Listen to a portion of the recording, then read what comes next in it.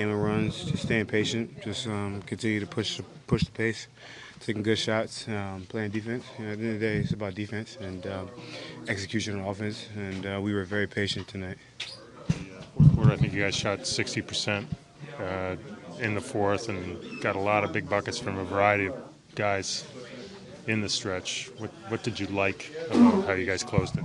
Patience, the communication. We were poised. You know, we had to scrap a little bit more. You know, we had to really fight to get that win. But once we got the lead back, we kind of maintained and kept our composure and just kind of just build it on each possession. I was going to say, Nick talked about the zone and what it did for you guys and how it kind of showed them bodies and broke their rhythm a little bit. Mentality-wise, what's the difference with you guys when you play that? No, just talking, communication. You know, knowing where guys are going to be, knowing where the shooters are. And big thing is rebounding, and you know, we did a good job in tonight. You know, it was a great switch up by the staff, and we knew what they were running because we used to run the same play. So I kind of bump and talk and got to the right positions, and did a good job of staying and keeping bodies in front.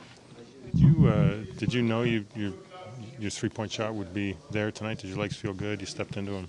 Continue to get back in shape, man. That's all, and I'll continue to say it.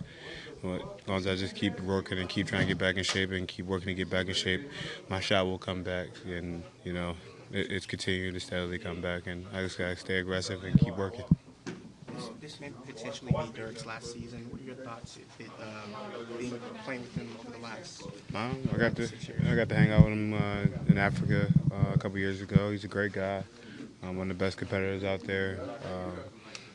Great humanitarian. It's about the other things that he didn't do for bad. He did off the court.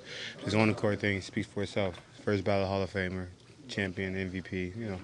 All the stuff is self-said, but he's just an amazing man.